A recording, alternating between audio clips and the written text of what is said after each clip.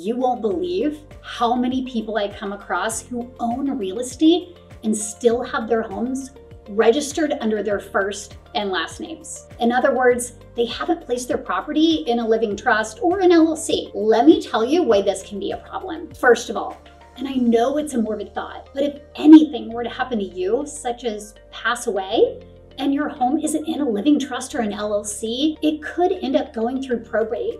And trust me, that is a burden you do not want to put on your family. Been there, done that. Secondly, when was the last time you searched for yourself online? If your home is listed under your first and last name, your address is essentially public information. That means anyone can find out where you live. If you want to protect your investment and protect your privacy, please make sure to check the caption below.